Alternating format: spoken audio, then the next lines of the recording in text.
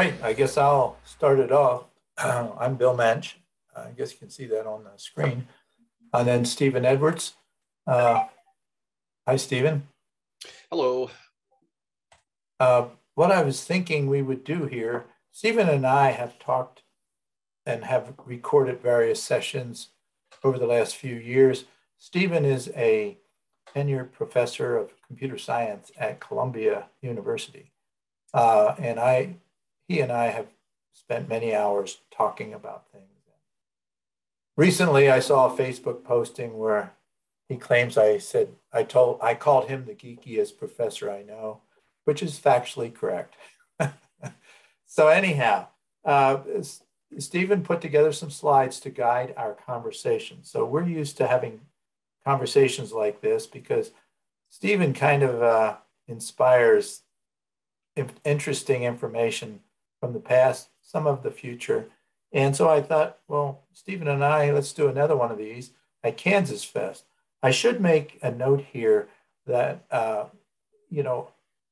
we going to have a moderated questions? Because I'm kind of a klutz at finding the questions and reading the questions while I'm trying to talk.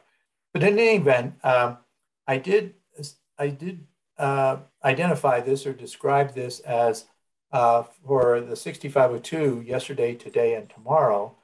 And as we go through these slides, we'll pull out some of that yesterday, today, and tomorrow about the 6502 technology. But I also would like to tie it into yesterday, today, and tomorrow about the Apple II.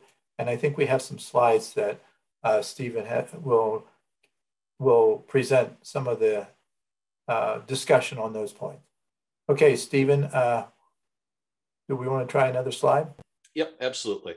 Oh, and I think I managed to find the right Discord servers. So maybe I'll pass questions along as I see them. At the moment, it just seems to be accolades and appreciation and so forth. Although people apparently like the 6502 tomorrow. It ain't going anywhere. It's sticking around. Exactly. It's not going anywhere. It's been around. Yep. And I want to. Well, let's talk about how it started. So, okay. 1974 is a reasonably good starting year, and this I understand is the team that put the 6502 together. Yeah, that's correct, Stephen. And you can see the various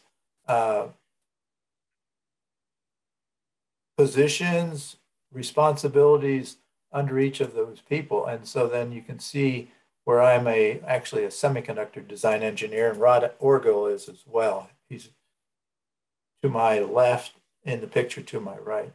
But yeah, that was a great group, fun team.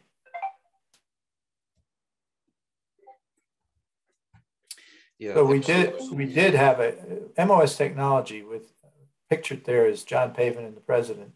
He was a friend of Chuck Peddle's from his GE computer days. And Walt Eisenhower, he was the process engineering manager. Both of them were highly skilled at process development. And then John Pavin, and he was involved actually in process development as well. And then Terry Holt was involved with process development coming from Motorola. And so actually, there's more to tell about that story, but let's move on then. Okay. Absolutely. So MOS Technologies was, somebody was asking, where was MOS Tech located? Okay, it was located in Valley Forge Corporate Center, which on their documentation, it says Valley Forge, Pennsylvania, but it was really Norristown, Pennsylvania. But hey, Valley Forge sounds better, right? If you're going to create a revolution, why not come from Valley Absolutely. Forge? And the place was absolutely rolling in money. You had all the things at your disposal. Is that how it went? Yeah, right. Now, Motorola had all the money. At the time, Motorola was the second largest semiconductor company in the world, following Texas Instruments. But Intel wasn't even really on the scene. And they were probably losing money when we were making this chip. But anyhow, it was a very low budget place. And in fact, we did everything. We wrote the data sheets, we did everything. And that little tester there, that's the tester that, you see the little black button next to the 6502 that's plugged in there. It's the kind of a purple ceramic right there. That button was the start button for testing. Each time you wanted to test a chip, you plug the chip in there and then you push that button. The test program was actually loaded into those two stacks of, that's page 0 and page 1. So I put the test program into that memory and I loaded it. You see the white ceramic, that's a 6530 TIM teletype input monitor. You can just see a corner of the actual connector that went to the ASR33. And so I would load the program from paper tape reader on the ASR33. And then once it's loaded, then I have some protection, a protection switch on there for the memory protection. And then I would see on those LEDs there that you see in there, that's the address buses on those first four, and the 2 on the right is the data bus. So the operator was trained, so she usually it's a woman at MOS Technology it was. Anyhow, the tester would see that the address was correct when it completed the test, and it would print out results also. I would print out results from each chip on the teletype. So then, anyhow, so that's how I did the microprocessor. So the first one would be, the first microprocessor was used to load the program. If something went wrong with the program, for the next one, it just have to be reloaded. But anyhow, I did that, had little load boards for the 22, 21, 51, I had load boards for everything there, and that was kind of a fun thing. Now, you can see the dial on the right there. It could change the frequencies. So if I was going to, if we were selling 2 megahertz chips, we'd run them at 4. If we were selling 1 megahertz chip, we test them at 2. But anyhow, we never sold anything less than 1 megahertz. And I think that's just in the spec because that's what Intel and Motorola could only do, 1 or 2 megahertz at that point. But we could do 4. Actually, that tester, that RAM right there was ECL RAM. And I put them on top of each other to lower the capacitance. And if I took that apart, took the bottom off, you could see the power routing that I did. Now, for those that don't know, I was a technician before I was an engineer. So I worked at Philco Ford in an advanced semiconductor lab. So actually, I built I designed and built that tester in 2 weeks because we didn't have any tester. We had chips, but no tester. And so I had to quick put together a tester. That was replaced after 2.5 years with a about $750,000 Century Fairchild Century system. Okay, Stephen, we might want to move on unless there's a question about that. Yep. No, I think you've proven your bona fides. This was probably the fastest 6502 with the fastest memory at the time. Yeah, that ran at 10 megahertz actually. I had chips that were double implanted, and I plugged it in that same socket there, and it ran at 10 megahertz. 10 megahertz. We need a much bigger 6502 overclocking group in this world. I'm convinced now. There's some people, that have run my current 65C02s at 30 to 40 megahertz. Wow. Impressive. So here's the 6502 die. What I'm struck by, first of all, you seem to know every one of these transistors personally. Secondly, there's quite a lot of structure here that you can actually see and understand fairly well. You want to take us through a tour here. So I'm seeing this structure down here, for example. What is this? I called that the register section, but for some you would think of it as the data path. On the right side there is the address of the data bus, and so you're bringing information from an external memory in through the data bus, and then the various registers are lined up there going to the left, and on the far left is the address low bus, and the bottom those at the bottom is the address high bus. So you can see how we could set it up so zero-page addressing, you just put out the address on the low bus, and the high bus is 0. So therefore, that was a really quick path, and that's one of the reasons why the 6502 was used and was fastest processor of its day.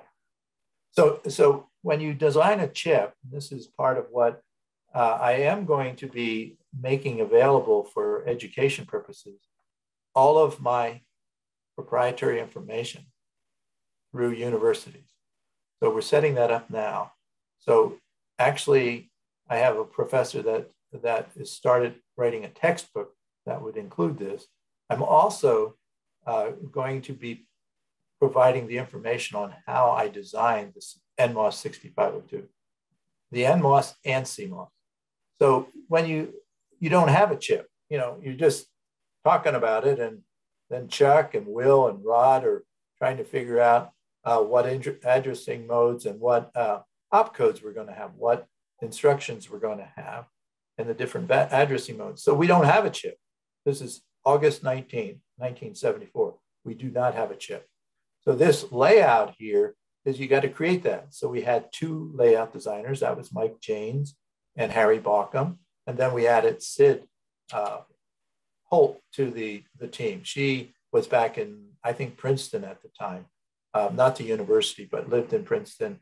I think she also may have worked at Bell Labs. There's some information on this team6502.org. There's some really good information. I can't tell you how much I like promoting that. If we had time, I would like to plug that website. Jennifer Holt Winograd created that, and she's the voiceover. So that's a wonderful one to get some more information about the NMOS 6502. But Stephen, if you'd go back to that other picture of the 6502. Mm-hmm. So we don't have a chip. So you start looking at where you're going to put some pins. Now, actually, we had a pin out, and it was a 6800. So we already knew the pin out. And the 6501 was totally loyal to not only the pin out, but the voltages, it was TTL, and all of that. So we have to build a 6502 that pins out, that has the pin out and package type of the 6800. So you can see where the actual locations of some of these came from. It would be the 6800. So then we started putting this together. So then I'm off getting this data path figured out, because we already knew what registers we wanted. We also knew we were going to have a 16-bit program counter. So we have to have that in there. We have to have a ALU with the normal instructions. But then at some point, Chuck and Will, I think it was Chuck, that wanted decimal mode, which actually some of our licensees delete the decimal mode because it causes problems. They don't want to do the decimal mode. But anyhow, all of the registers were lined up. I could do that work while they're trying to get the logic designed for the actual instruction decodes and the timing states. So up above there, if you go up to the what some people call the PLA area, that I call on my CMOS design, I call that the min terms for logic. And then the random logic section is between that PLA and the actual register section or the data path. So that right there had to fit in there. Now, of course, we had fixed it. By the time the logic was ready to be placed for the top half, we call that the top half also. The bottom half is the register section. In between the two are the register transfer drivers. So we could, in between the random logic there, you'll see some fairly organized, and those are the transfer gates. So that you take the logic with the state, the actual decode of the instruction and with the timing state, and then you feed that into the transfer drivers, and then you open up the outputs of the register that wants to be transferred to, let's say, the ALU from, it could be from the A register or the accumulator, and then, it's put into the ALU. So there's 4 buses, I think. There's an address bus low, an address bus high, a data bus, and then the left-hand side of that register section has a special bus. And that was needed because we needed to hold the stack pointer value while we're updating it. And so there's a lot of transfer going on in there. And that's how we could make the timing that we needed for the various instructions. So we used a minimum number of cycles for everything.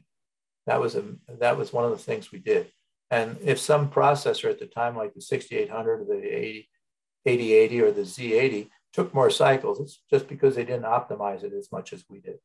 So now coming back to that, the timing generators on the left side of the PLA, and then the instruction registers on the right side. Around the top is the control bus. So the control bus, like IRQ, NMI, I think NMI might be on the left there. But then we have the ready, and we have the clock inputs. And the clock inputs is another interesting thing to talk about with the chip here. The upper right hand, there's some pads up there, and one of them is phase 2. Then there's phase 1 if you're going to be compatible with the 6800. So we had both phase 1 and phase 2 coming into the chip for the 6800 compatibility. If you look at the Apple I, you'll see that Wozniak designed the Apple I to either accept the 6800 or the 6502, but he doesn't say 6501 on his schematic and his design. So actually, Wozniak was covering his bases. He wanted to turn out an Apple I, and even if MOS would blow away, he had 6800s, and I think he probably realized, or somebody told him, hey, you know what? You do that with the second largest semiconductor company in the world, you're going to get sued. And we did. We did, individually and collectively. And why did we get sued? At the same time we're designing this chip, we're actually signing the patents over to Motorola that we're using. And then we can't tell the judge, oh, sir, we didn't use our patents. Well, we did. We're signing them and we're using them. And so that's an interesting story. There's a tidbit. I actually paid back all of every dollar that I received in salary from Motorola, because I cross-licensed Motorola at some point when I had my own company, not at MOS. But what I did was paid back more than twice what I earned as an employee at Motorola in a cross-license agreement I had with Motorola later. Okay, so is there any questions, or Stephen? No, I think we ought to move on. Okay. You had made a bet about the 6501 versus 6502 success with somebody, right? And you won that bet? Yeah, Rod and I, we shared tobacco. We used to smoke pipes, and we smoked cigars, and the normal suspects. But anyhow, Rod and I we're waiting for about 2 weeks from the time we said, we're good, it's good to go. We signed off on it. We're going to build these chips. You take a deep breath. It's almost like being in the waiting room, waiting for a baby to be born, you know. And I had actually 3 weeks after the 6502 was released, my second daughter was born on October 4th. But going back to the bet, so Rod and I we don't have anything to do except be a little nervous, talk about things, get some coffee, sit in the conference room on the second floor of the MOS building, just talking about things, talking about our friendship, talking about maybe getting a beer at lunch. But then he says, the 6501, oh, by the way, the 6502 was my idea. It wasn't Chuck's. Chuck was actually disappointed. He comes back from a sales trip and says, I said, hey, how about if we just make a single phase input, and we'll build everything on the chip for phase 1. That way we only have one phase in, because they were selling a 2-phase clock generator to go with 6800 for like $69. I don't know where that number came from, but that's the number I remember. But the clock generator was $69. And so I said, why don't we build it right in? Because everything tracks on the chip, everything tracks. So if it's a fast process, everything goes fast. It's a slow process, everything goes slow. So if you need a 2-phase non-overlapping clock, then that's going to be a problem, because you have to build this so you don't know what speed the process is on the 6800 as an example, or the 6501. So what happened was Chuck comes back to his sales trip, and I say, hey, what do you think about making a 6502? He says, what's that? Oh, it's a single phase input, both phases. We don't need two phase. He said, well, that won't be compatible with 6800, right? He said, well, that's not a good idea. I go, well, it's already on the chip.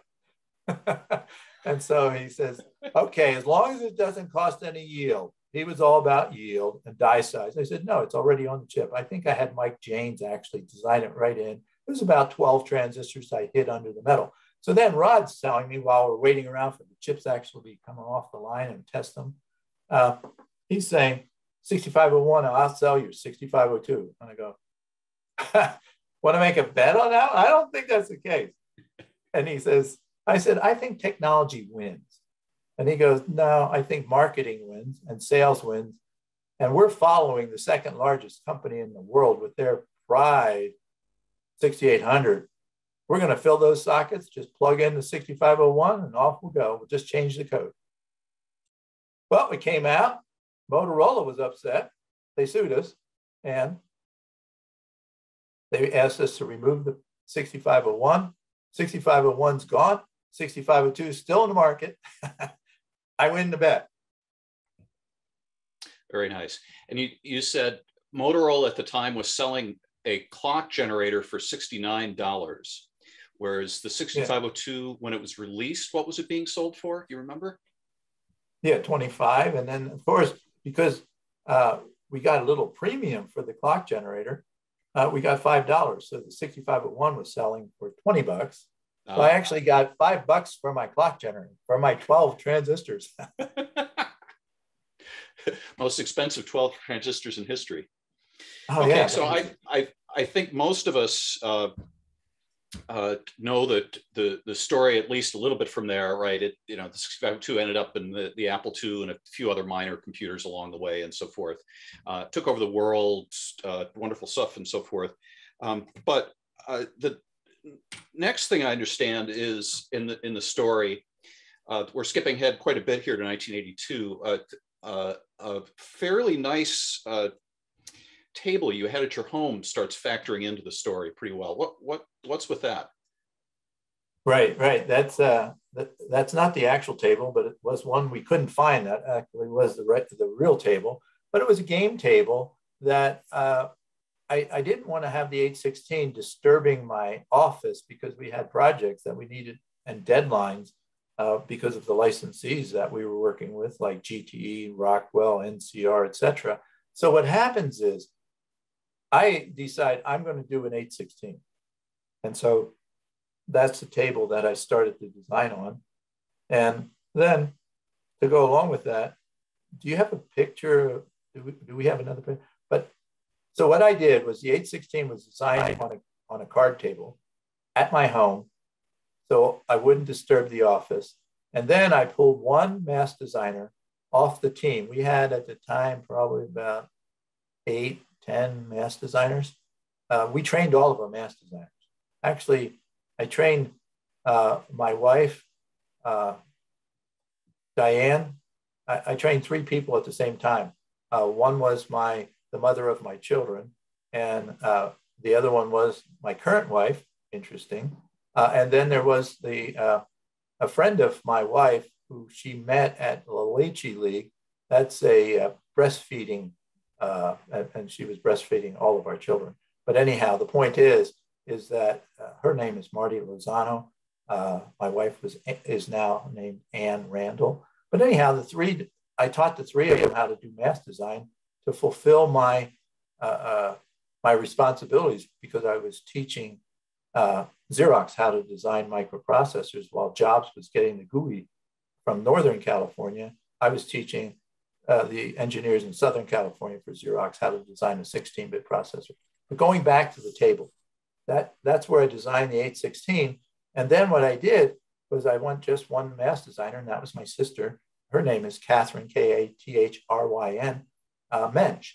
And she has a home in Scottsdale these days, and she has another home and that's where she lives in New Zealand. But she designed the entire 816 by herself. And so that's the only chip ever designed, microprocessor that I'm aware of, designed by a brother and a sister. Neat stuff, definitely. So it ended up in, well, let's see. I think the Apple IIgs is allowed at KansasFest. Somebody will correct me if it isn't, but yeah, I've seen some of the presentations with the Apple IIgs. Okay, so they're willing to confirm its existence. Yeah. So you managed to acquire a relatively early iteration of the Apple IIgs, despite Apple repeatedly saying they were not going to do the 60. They were not going to use the 65816, right? Right. Yeah. I met with what was his name? He was the designer, the head designer of the Apple III. I just about had it. I'm losing things here. But anyhow, yeah. So I met with him, Wendell Sander. Wendell Sander is the guy. He came to my office and we talked. And then later I went to his new home he was building, and Apple was going great. But what happened was they kept telling me they're not going to use the 816. I asked Wendell, since he did the Apple III, so what features would you put on a 16-bit O2? Well, he didn't really recommend any features. But the idea was that they had their 16-bit processor, which they should have said was a 32-bit processor.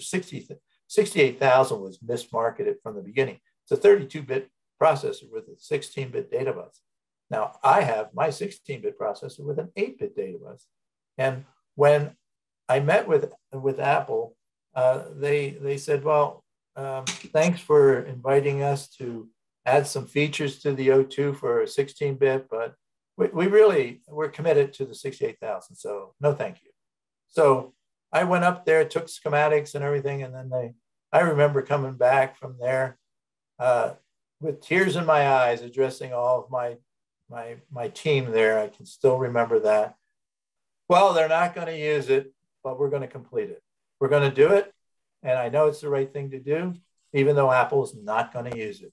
And we did that. So then what happens is, I think Dan Hillman, if I got the right name, he was in charge of the Apple IIX. It was called the Apple IIX for a while in the press, but they always denied it. And so then that Cortland there, I actually got from Steve Jobs through somebody on the Mac team, because they said, hey, we're using the 68,000 on the original Mac, and we want you to change some features on the 65C22, CMOS version of the 22, because we have some asynchronous bus problems with the 68,000, but we want to use CMOS 6522 VIA. So I did, I said, oh, okay, no problem. So you have the mouse interfaces at 22, and the mouse is conflicting with the 22 serial port. So you're just saying you want to be able to have the bus fight, but resolve it without any damage to the 22. Yeah, okay, I can do that.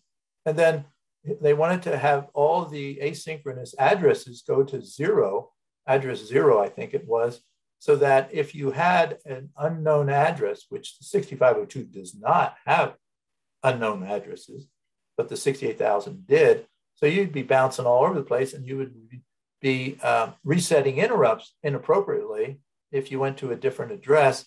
And so I just had, if it wasn't selected, I would go to register 0. So those were the two little mods that I still sell, the same mods in all of my chips. But anyhow, so then I make the changes, and then everything works fine. GTE is supplying them the chips.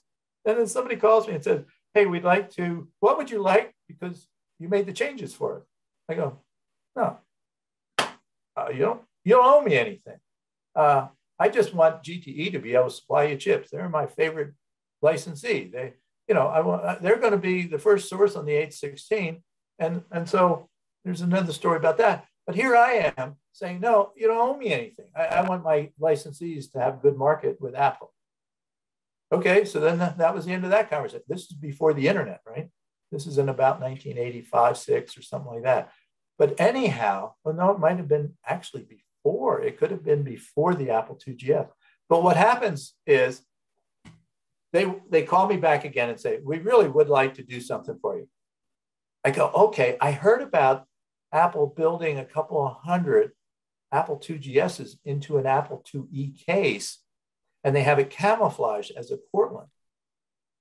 I'll take one of those if you have one of those. And that's how I got that Cortland. It was payment for a change for the Macintosh to be successful. So I guess the Mac's good for something occasionally. Well, yeah. My son, my daughter, they all use Apple products. Sure. I don't think I have an Apple product other than Apple IIs. I got a collection of Apple IIs. Right.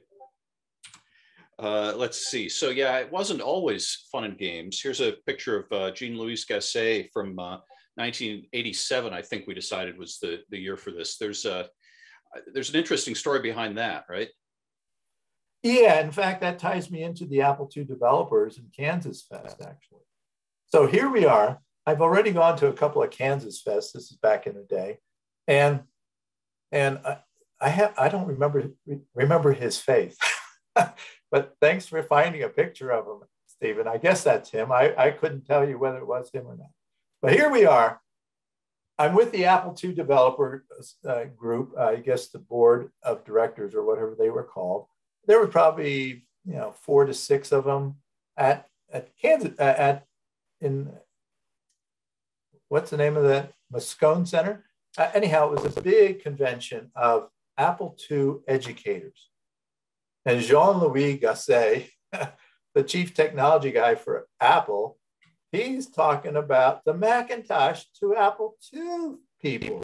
Well, basically, I think there was probably some boos. We don't want to hear about the Macintosh. We want to hear about the Apple II. We want faster Apple IIs. And I was prepared because I had talked to the developer leadership. And so then I'm sitting with them and I'm hearing him talk all about, I can't get faster chips. I can't do this. We can't do a faster Apple II. I can't get a faster Apple IIgs. And all this, he's just saying, guys, the future is the Macintosh. Move over. And then there's 2 microphones set up. And I'm sitting there and my blood's boiling because I have brought with me a half a dozen 816s with the test data that proves that they ran at 8 megahertz at that time. And he's telling them we can't get faster chips. And so what happens is, I have one right here. Well, yeah, what happens is my blood's boiling. I feel the adrenaline flowing. I get up from my seat, which I don't do usually. I mean, this is one of a kind. I go over to I see there's 2 guys standing up at the front, and Jean-Louis Gasset says, I have time for 2 more questions. Well, there's 2 guys up at the mic. Everybody else scatters, right? So I'm sitting here. I go up to the second guy. I bring out one of my 816s. I wonder who he is today. But anyhow, I don't know who he was, but I pulled it out. I said, would you take one of these 816s that runs at 8 megahertz with the data? Would you exchange this with your place in line? And he goes, yeah, sure. He took my chip, sat down. I got the last question that day. And when I said, Jean-Louis, just so you know, right here, 8 megahertz chips, I got the data to prove it. If you want to see it, I'd be happy to show it to you. There are faster 816s available, and this proves it. At which point, he went berserk on stage. I never saw anybody so upset, especially in front of a crowd. He's just so upset with me, and I'm thinking, I went in more or less a mild case of shock. Oh my gosh. And so then I went and sat down. And then that was the end of presentation. The developers and I, we're going to go to a room that was reserved for us. I get to the back of the thing, and there's Jean-Louis Gasset swinging his arm. We're going to go outside, and I'm going to punch you in the face. You can't tell me about fast. He is going on and on. And I said, I don't fight. I'm not going to go outside. We're not going to get into a brawl. I'm going up and we're going to talk about Apple II. And he is so pissed. I don't know what happened after that, but we didn't go outside. I wasn't going to get in a fight. So I should have given you another picture. It's a picture of a mug. I think you have it in your collection. It's a mug that I took from, I had a piece of meeting with Jean-Louis Gasset later. And then I was in his office and he was serving coffee and I said, you mind if I take this cup? So I have it in my display case, the peace offering cup. The Apple II series has always inspired very strong emotions in the user community as well as the developer community, it would seem. Well, wait a minute. That's a good segue. Yep. Stephen, a good segue. When did you first program your first Apple II? Well, I was probably 11, something like that. Okay. It's the usual story of people my age, right? We had Apple IIs in the schools, and of course, I didn't want to do anything in school except program on the Apple II, and so that's what got me started. You know, we were talking about it. In part, it's baby duck syndrome, right? You know, it's you never forget your first microprocessor, but you know, I've been at it ever since. So that's good to hear. And Stephen, I think that's why we probably are as close of friends as we are. Absolutely. If you were like a Z80 designer or something like that, I don't think I'd be quite so friendly. Yeah, if you wanted to talk about the Z80, I'd go, okay, we can talk about it, Stephen. Yeah. We better stop that. We're already getting negative comments in the chat here. So okay. Let's see. So you had this. So one of the things I want to point out is you're still designing chips and 6502, 65816 compatibles. Let's see, we've got, what is this, 65C0265S, whatever. S8QG-8. Right, yes, it's an I test here. Right. This is the latest one you designed, is that right? Well, it's the last chip as a semiconductor design engineer I designed. Okay. That is a 16-bit, that's got an 816 core, and we sell it for $18.16. It's 1/816 is what it is. So that's the price. It's 1/816. Anyhow, but that chip was designed in about 1987. Now, 87. Okay. What time? Where are we now? How many years later is that? Mm-hmm. That's a lot of years later. That is my last official full chip design, and so we sell them. You could think of those as collector items, but those wires on the right plug into a USB cable, and I actually have it here. Oh, hey, look at this. This is what. This is the cable. Mm-hmm. This is the cabling. And so you can buy these cables at Mauser or someplace, but this is one of the chips. And then this is what I use to actually support my 8-year-old granddaughter's computer science fair project at Naperville, at Prairie Elementary School when she was 8. But anyhow, this has 8 LEDs, so you can play around with it. It has a total of 500 bytes of SRAM. Many of the bytes are used. There's about 100 bytes available for programming. So I taught her about ASCII code, and she, on her science fair project, she had some things on her poster display about ASCII codes, and so she had this set up, but nobody was really wanting to ask her questions because she knew more than any of the people showing up at the science fair project about how a little microprocessor works. Yeah. So this is a nice segue to address one of the questions we're getting in the chat here. Mike here asks whether there's any plans to release the 65802 back in a DIP 40 package, and he's pointing out that he desperately wants to upgrade his 2E or 2C or something like that. So, Bill, can you ask one of your licensees to start up run some wafers for us? Yeah, you gave me a great idea. Thanks for the question. Thanks for the question. I just mentioned that I'm going to actually teach the world how I design the NMOS 02 and the CMOS 02 and the 816, all of my chips. You could say that's my exit strategy, so everybody will know. There's a thing in about 5 years ago. No, it was probably 10 years ago. In the archaeology magazine, you can go Archaeology Magazine 6502, and you'll find an article about their using that as a chip archaeology project. And so it's Visual 6502, and Visual 6502 went away. I don't know what happened there. But what I was going to say is that the 802, question for the 802, I will talk with a professor here in Durango, Colorado, about taping out 65 802s, but it has to be for education. It can't be for profit. And so this education project, we can get you some 802s. But that means that if you have a professor, hey, Stephen, you're a professor. I was going to talk to you about a tape out project, but I would like to work with somebody at Columbia to tape out a chip. And if it's the 802, you as a professor then can give them 802. Now, what's interesting about the 802 is you would want to follow the way that we do our design. So all of my designs are manufactured by TSMC. So if you want 40 802s, you can't sell them, but you can play with them.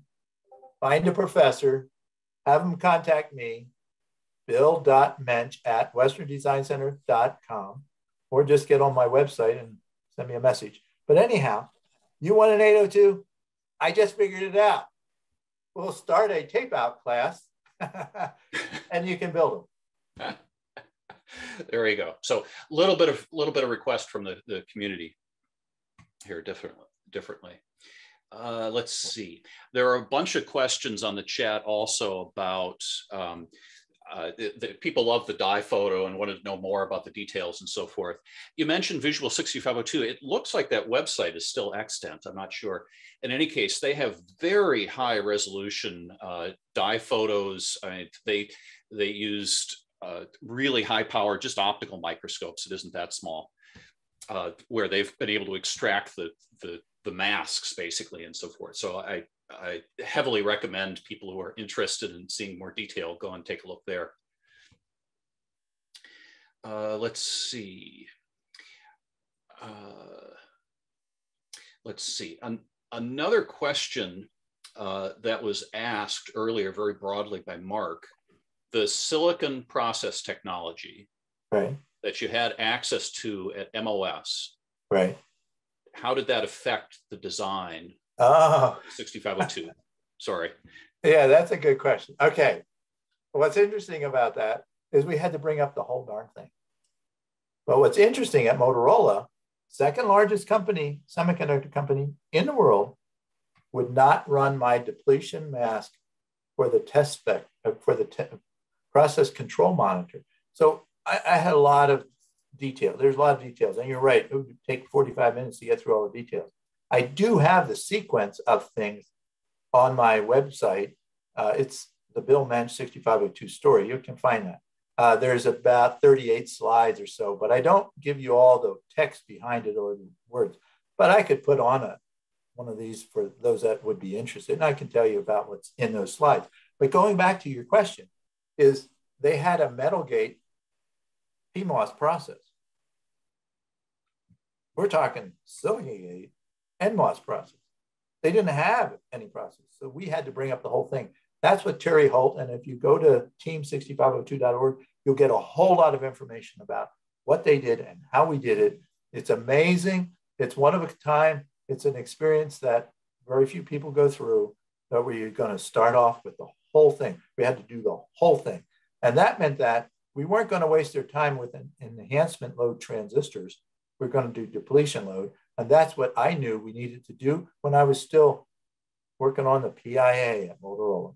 And so I knew what we wanted to do. Chuck knew what we wanted to do. And Chuck, by the way, started at Motorola 2 years after I started at Motorola. I started June 14th, 1971. He came along in 1973. We're out of there in 1974. Seems to me, Chuck probably had the idea of let's raid the second largest semiconductor company in the world's microprocessor team, and he got the best guys out of it. Yeah, it makes sense. If I can summarize this, unlike the model where you have at the moment where you sort of think, oh, there's sort of one existing high-end technology that everybody used, you folks at MOS more or less designed your own. I mean, you know, it was incremental over the existing stuff, but in particular, it was the depletion mode loads that was the right. that were part of the magic. So right. the short version of all of this is that the 6502, both the microarchitecture, the configuration of the transistors, and the process technology were right. both pretty revolutionary for the time. Absolutely. Yeah. Intel didn't have any that I'm aware of. They might have had something in development. And, sure. And Motorola didn't have anything. Mm-hmm. By the way, since we're running out of time, I think, yeah. Here is another thing that state of the art. This is what the professors would be working with their students with. That little black chip here is an Intel FPGA Max 10. You can see all these on my website if you want to actually get a better picture. But this right here is actually manufactured. So Intel is a fabless semiconductor company for FPGAs. So in other words, I was the first fabless semiconductor company because Bob Jones of NCR in Fort Collins, he came to a second source meeting with an answer of no. And that's when Wozniak and I look at each other, well, wait a second, Bob, why would you come to a second source meeting with an answer of you're not going to be a second source, even though you're a second source for the 65C02? And I'm like, I can't believe you'd come to it. You knew what the meeting was about. So Des Sheehan, who was at GTE, he was vice president of GTE Semiconductor. That's who I designed the 65C02 for first. Anyhow, but the point I'm making here is that our technology is an FPGA, state of the art, and then we can convert them to things like this. This is I think a 200 millimeter wafer. And what you do with this is you put it on glass and then you pull it off and you have a whole bunch of plastic 65C02s, same instruction set that's used in the Apple IIc and Apple IIe. Right there, plastic. We're going to have classes on that too. It'll be a lot of fun. So that's a nice segue into a few other questions that we had posted. One fellow asked, why is it difficult to get cores for the FPGA?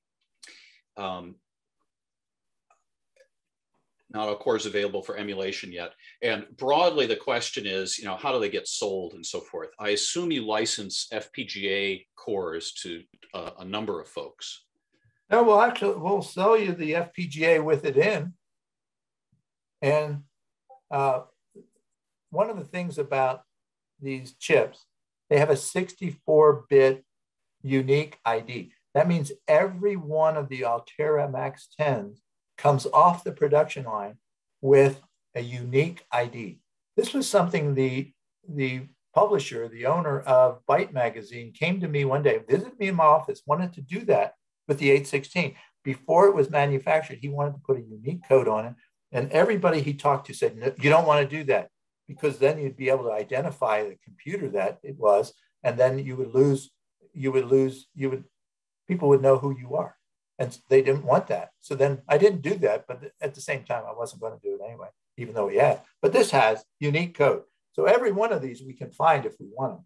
Now, coming back to it, it also, we have all of our IP is encrypted. So we can actually give you the file so you can instantiate this in your own thing. Now, what I'm doing with this class that I'm preparing is not only making all of the views available for my GDS2 for the design flow, but all of my information available for my RTL. So you'll be able to build one of these from the source code yourself. But unfortunately, those that are listening, you'll have to find a professor like Stephen Edwards and take a class from him, and then you can do this. Please, no, my enrollments are already nuts. This is a nice segue onto another question that we have here. Somebody was asking, where's my 32-bit 6502? It's called an ARM. It's called a RISC. Stephen Edwards got his PhD from Berkeley. Berkeley has a great team there that's behind the RISC-V. Hey, look, it's not a, look at everybody there at the Apple KansasFest, right? You guys are all programming those boxes. And you don't want to give up the Apple II. I don't want you to give up the Apple II. What I like to figure out is how we can plug one of these into your Apple II and run at, ready for this, 10 gigahertz. 10 gigahertz and plugs into the O2 socket. Now, if you want to make that 32 bits at 10 gigahertz, why don't we make it 64-bit? Because we can go through 64 bits as fast as these other guys can. So in other words, the architecture of the 6502 always was what I have defined as addressable register architecture, ARA. ARA means that you can get to the registers, make a 64-bit. Our floating point, WOS's floating point, if it's double precision, is 64-bit. So what happens is you can get the 64-bit registers in page 0 as fast as the other guy. You can get them on chip. And so that's what I'm saying. The architecture can do it. Do you want to do 256? We got that too. But it's the 6502, just running a lot faster. I'll be first in line for one of those, definitely. Hey, that's the project we're going to work on. Yep, Stephen. Must be, definitely. Let's see. So we wanted to end on a question. We're already over time, but these have been great questions and discussions and so forth. You were asking, what's next? You know, how do we keep this marvelous thing going? And in particular, you know, Woz's legacy and the marvelous design of the Apple II that we're sort of all here for. Right. Right. And so when are we going to hold Apple accountable? You can't say Apple II forever and then unplug it. Now, unless you're going to say we're going to pray for Apple II forever. Well, that's a way of looking at it, but let's get real. Let's get very real. Let's hold Apple accountable to the educators of the world. The educators of the world, I know them. I know one is on this Zoom call. That there's information associated with the Apple II, and that's why I'm making everything available to education. It's not for commercial, it's education. And so what I'm doing there is saying, Apple, come back to the Apple II and tell me what you need to make that important to the world. There's a professor at Michigan that has a blog site called something along the lines, if you Google this, you'll find it. It's computer science was meant to be taught to everyone, just like reading, writing, arithmetic. There's a blog site for that. And so what I'm saying, Apple, if you're listening, Apple II forever means Apple II forever. I have an article in 1984 when you were introducing the Apple IIc, and the last paragraph really upset some people at Apple because I'm saying you could do a notebook-style computer with the CMOS technology that I have right now for education. Why don't you step up to the plate and be the company you used to be associated with the Apple II? Now, the reason why I wanted to talk about Wozniak, I have never said this before. But if you look at now there's a little bit of emotion in my voice right now. If you look at the Team 6502.org, you'll see that celebrates Steve Wozniak. If we played that video, it would be just absolutely awesome. But what happens here is Wozniak is the one that changed the freaking world. And watch that video. And if you don't agree, then tell me who it is. And so Wozniak came back to Apple. He was doing something, but I think he always was an employee. He was getting paid the whole time. I think he still gets paid. But the point is, he doesn't need to work. But when he came back to Apple to do the Apple IIgs, that's why he was in the second source meeting. Why was he in the? That's the only meeting I've ever had with Wozniak. And I wanted to tell you, thank you, Woz. And the thank you comes in the form of the team6502.org video. Jennifer did that. Jennifer is the voiceover. We know what we're talking about, Woz. You know what we're talking about. You get fees for talking to people, and I think your wife wants to make sure she sees you or whatever. So you could probably travel all over the world talking because you're famous. And I'm saying thank you. Sounds good. Good. Berger Becky writes, and I agree, Apple Computer should open source all the Apple II source schematics, ROMs, things like that. Everything's available, but of course it's still questionable copyright stuff. I don't think you'll find much disagreement there. Well, but the point is, here's the point. We got the most valuable company in the world. They went through $3 trillion. Mm-hmm. Just find out how many people from the past that actually knows the Apple II and why they love it. Those slots that Wozniak designed, they're important. So what I'm saying, unless Apple, now ask Commodore to do a Commodore 64. Commodore's not around. Ask Atari. I don't think Atari's around. Ask all of these people that, BBC, the Beeb, they're not around. Acorn, I don't think they're around. So who's left holding the bag? Apple. Unless Apple sells it, it's just called another home project. I got a lot of home projects. Here's one. Here's one. Here's one. This is going to be used by people. And then we plug in this education board into it. I can do that. Hey, I can do a lot of boards. I got a lot of boards. I got all kinds of boards. Here's the one with this one. You can buy this one for $6502. Anyhow, but that isn't Apple. Apple has to do it. And I think Woz needs to do it. And I think the reason why you do it, because every person on the planet should know something about computer science. And I would add something about the 6502. But if it isn't sold by Apple, it ain't going to happen. It's just a bunch of projects, sell a few thousand. I'm happy. There's a lot. You can find them, a lot of them. 6502.org collects how many people have done them. They got a lot of projects.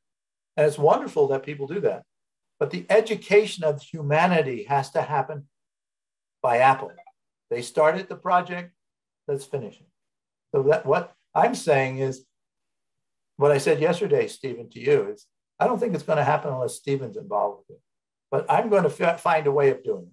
I'm going to find a way of doing it. I'm going to find a way, because Apple is actually funding indigenous education for STEM. Check out Alabama A&M. We're looking at a tape-out class with them. But Apple has their own ways of doing things. And I think they're blocking me from Alabama A&M. They don't have to. We're on the same path. But I'm saying, unless Apple comes back with an Apple II that's updated to 21st century for the masses, it's because they learned about how their most advanced 2 gigahertz processors work at 64-bit, whatever it is in the iOS and the new Macintosh and all of these things. Hey, that's ARM. That's my friend. They're using my friend. They're using the same model. But let's go back to the Apple II. Let's just do it right. Let's finish the game. Apple II forever. Yep, absolutely. Somebody ought to point out how much money Nintendo and a few other companies have made by selling, retro consoles and so forth. So absolutely. Yeah. Let's see. I think we're wickedly out of time here. But I think the plan is to continue the discussion on Discord. Bill, did you ever manage to? It's fussy to get there, but you can get there. Oh, we want to continue this on Discord. Sure, if I can figure out how to do it. Yeah. Yeah. So, all right. Well, it's been fun. I didn't check any of the questions, and so I was responding. Yeah, there are a few other highly technical ones that we just haven't gotten a chance to get to, unfortunately. But does everybody, do they have my email? Because send me an email. I'm happy to respond to an email. Just happy. So any of the questions, just take the whole thing and throw it in an email and send it to me. Yep, that sounds good. Good to me. He's pretty easy to Google. So. Yeah. Okay. All right. So we're going to leave this and join up on Discord. Yep. That sounds good. Okay. All righty. Well, it's been fun. I hope it's been fun for the listeners. Mm-hmm. Yeah. All right. Okay. Bye-bye.